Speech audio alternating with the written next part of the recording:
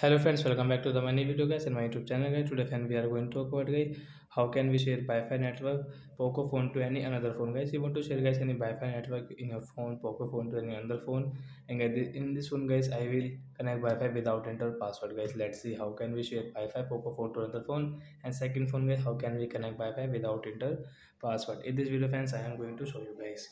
So before starting video fan, first of all go and subscribe the channel guys, click the bell icon, like my video.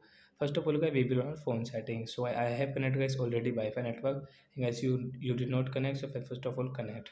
So you can say tap to share password guys, tap here, and in this one guys we will on Wi-Fi setting guys, and guys I will on this Wi-Fi setting, and guys in one guys you can see scan option guys, click on scan of, and you can see QR code guys we will scan from here. Friends you can see this notification connect option.